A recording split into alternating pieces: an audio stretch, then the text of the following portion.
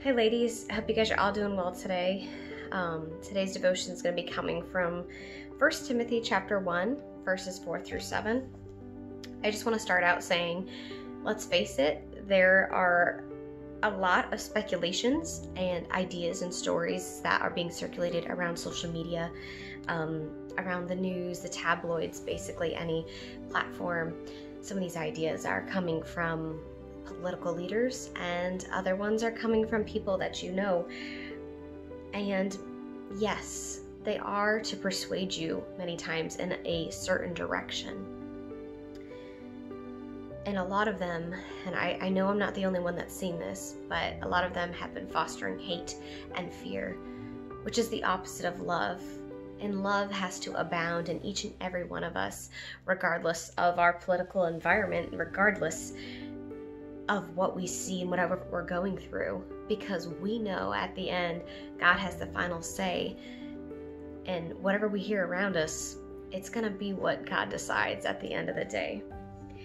We can read in 1 Timothy chapter 1 in verses 4 through 6 to start talking about where instruction and news can often be given without wisdom, without charity, without being grounded in the faith, and how that can be a basis for people falling away from the church, all because of them not being rooted in the faith.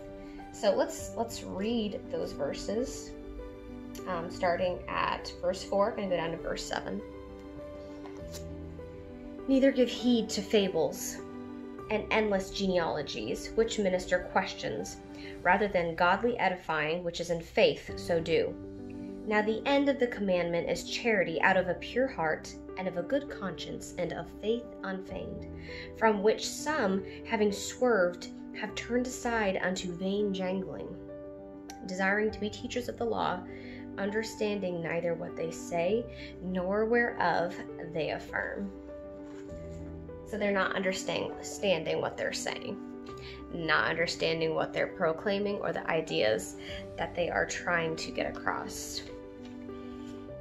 We have to be careful to filter out what we hear and what we're hearing from whether it's news, someone that you know, and the things that we ourselves are saying, that we are putting out there, because it's our purpose to reinforce God's love and to make sure whatever we're saying, that our heart is in good standing, that we're propagating the gospel, that we're propagating the love of Christ in what we do and what we say. The goal is to not be in the spotlight. We're not trying to illuminate ourselves and embellish the Word of God and make it our own ideas without consulting God. We can look further down in that chapter. We see that what Paul was talking about, that these individuals were trying to become experts in the Mosaic law, but they had no foundational knowledge. They weren't rooted in the faith. They weren't consulting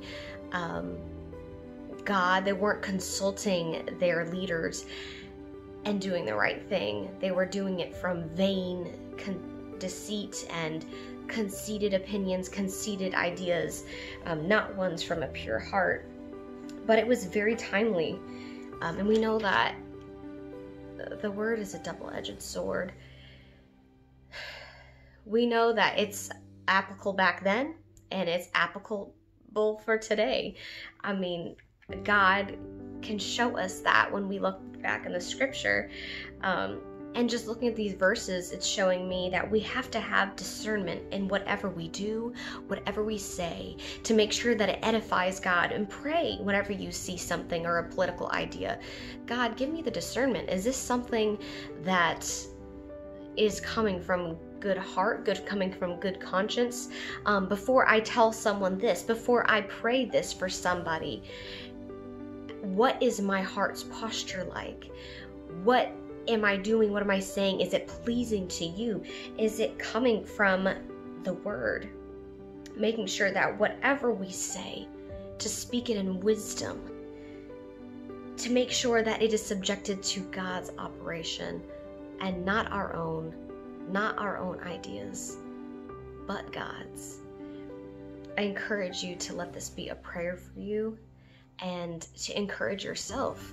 God, help me to be able to discern what I hear and what I say, and that it would be pleasing to you, and that I would lead someone else to you. Be blessed.